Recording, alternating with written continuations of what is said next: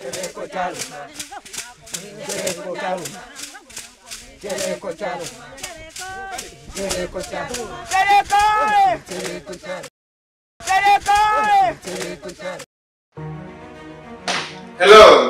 this is Sunrise Daily TV, your #1 news and entertainment channel.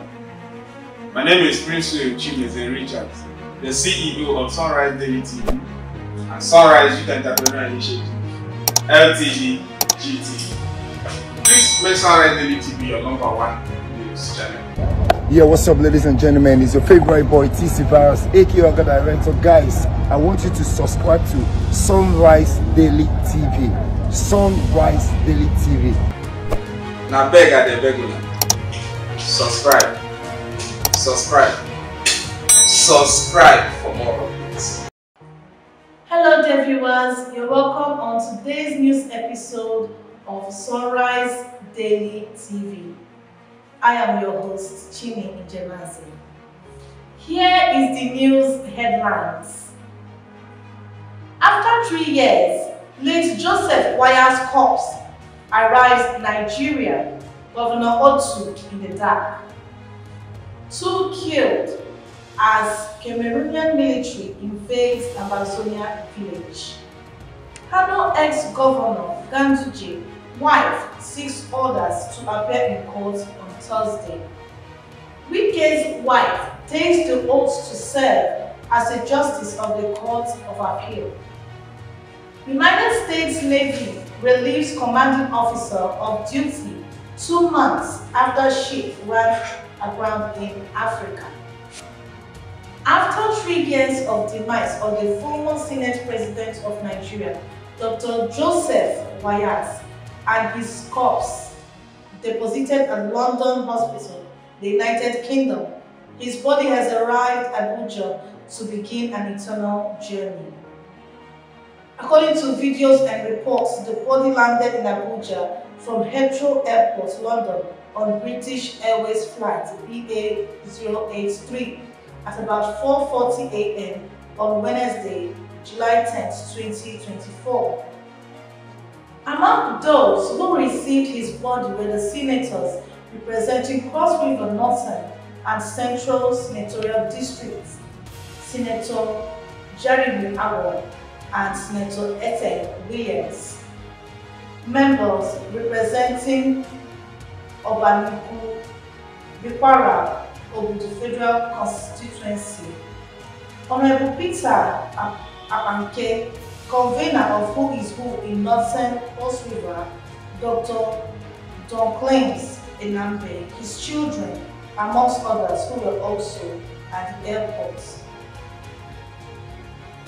The Cross River State Governor, Senator Basi Otu, was conspicuously missing in the corpse reception and was subsequently driven away in a special utility vehicle to the National Hospital, Abuja. A source who reviewed the movement disclosed that Governor Otu was in his Asokoro residence, either unaware of the movement of the remains of the late Senate President or he was not properly briefed. Abdullahi Ganduje, the national chairman of the All Progressives Congress (APC), his wife, Hafsat, and 6 others are scheduled to appear before the Kano State High Court on Thursday. They face charges for suspected bribery, diversion, and misuse of millions of naira. The Kano State government filed the lawsuit before Justice Anna Adamu Aliyu. The court had earlier granted permission on June 5th to serve the respondents through substituted means. The respondents in the case include Abdullahi Ganduje, first respondent, his wife Hafsat, second respondent, Abubakar Barugo, third respondent, Umar Abdullahi Umar, fourth respondent, Jibrila Muhammad, fifth respondent, Lama Properties Limited, sixth respondent, Safari Textiles, seventh respondent, and General Enterprises, eighth respondents. At the previous court sessions, only Lurayin Jimo Sam represented the 6 respondents. Separatists Limited, the other respondents, including Ganduje, were not represented. Justice Amina Adamu Aliyu has scheduled the hearing for July 11th. Residents of Nko in the Ambazonia village of Bamali in Ngoketunjia division, northwest Cameroon, are reeling after a violent incident on Sunday left 2 civilians dead and several persons injured. According to local reports, Cameroonian military forces entered the village and opened fire, resulting in casualties. A resident who wished to remain anonymous for safety stated that his mother was shot during the incident but is currently receiving medical attention and responding to treatment. The Anglophone crisis in Cameroon, a conflict between the government and English-speaking separatists seeking independence, has plagued the northwest and southwest regions for several years. This incident serves as a stark reminder of the ongoing violence that continues to impact civilians. While unconfirmed by independent sources due to security concerns, the resident's story sheds light on the human cost of the conflict. Human rights groups have long called for a peaceful resolution to the Anglophone crisis and an independent investigation into abuses by all parties involved. Justice Eberechi Suzette Nyesowike, the wife of the FCT minister Nyesowike, takes the oath to serve as a justice at the Court of Appeal. And now, foreign news. The United States Navy has relieved the commanding officer of the Expeditionary Mobile Base Ship USS Hershey Woody Williams 2 months after the vessel briefly ran aground outside of the African country of Gabon, a Navy statement announced on Monday. According to Captain Leonard Mitchell, the commander of the Williams Gold crew was relieved by Vice Admiral Thomas Shea, the commander of the United States 6th Fleet, due to a loss of confidence in his ability to command. The Navy's statement added that the relief occurred as a result of an investigation into the soft grounding of the Williams near the port of Libreville, Gabon, on May 9th.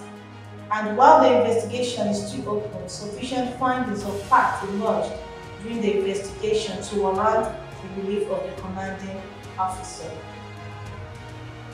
Typically, the Navy is quick to remove a ship's commander after a grounding, usually moving within days or at most a week or 2. When the cruiser USS Port Royal ran aground on the shore off the coast of Honolulu in 2009, the Navy waited around 4 days until the ship was free to relieve its commander.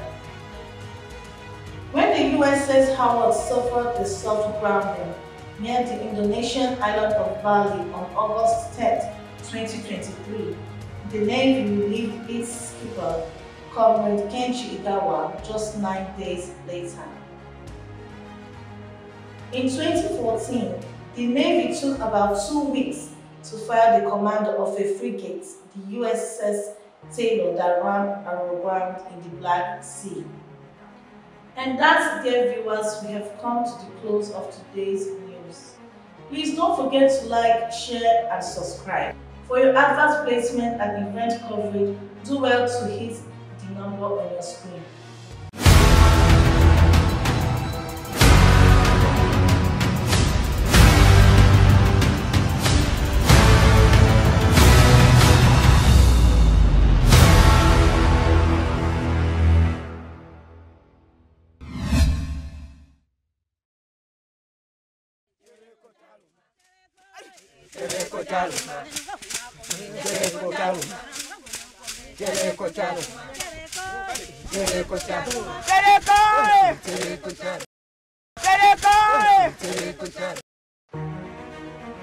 Hello, this is Sunrise Daily TV, your #1 news and entertainment channel.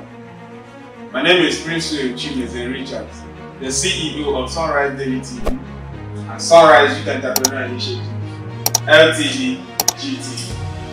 Please make Sunrise Daily TV your #1 news channel. Yeah, what's up, ladies and gentlemen? It's your favorite boy, TC Virus, aka Director. Guys, I want you to subscribe to Sunrise Daily TV. Sunrise Daily TV. Now beg at the beggar. Subscribe. Subscribe. Subscribe.